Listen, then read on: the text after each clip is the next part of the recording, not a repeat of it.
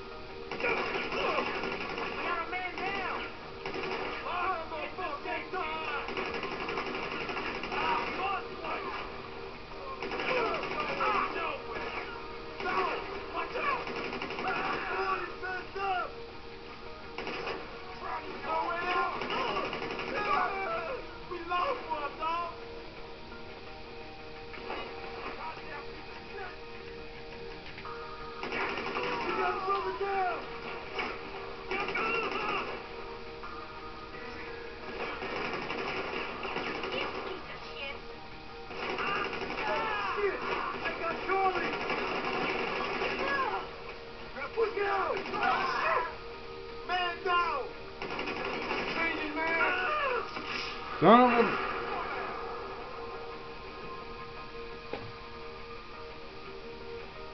Yeah, just like everybody else.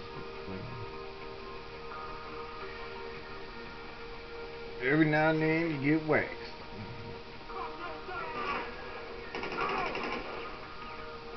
Oh my God! But with proper use of cover and snacks, you can avoid that.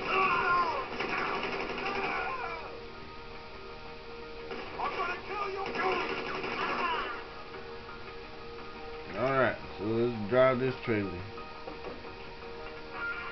I apologize, I had to lower the video quality to get enough length. Ran out of room on the camera. Anyway, so here we go. And this part is crucial. You gotta follow the exact same path or risk crashing into the damn tree.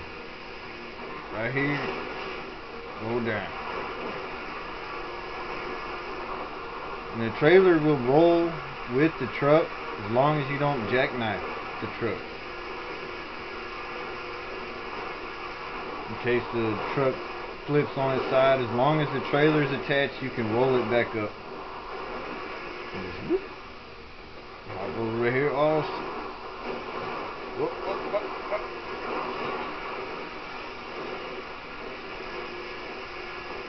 This way.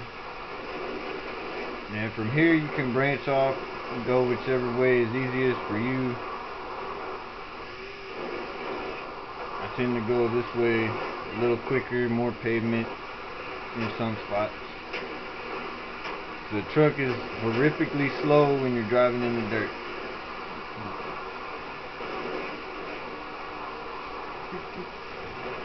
Up these hills to the left of them houses.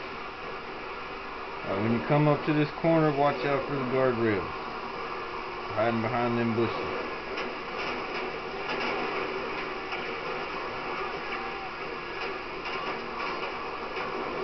And watch out right here because you got hills on both sides.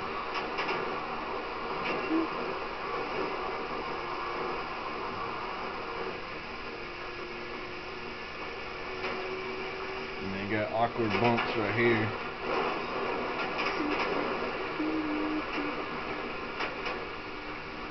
And it's just as you're going, you gotta watch out for rocks or hitting small hills the wrong way. Make sure you don't jackknife the trailer.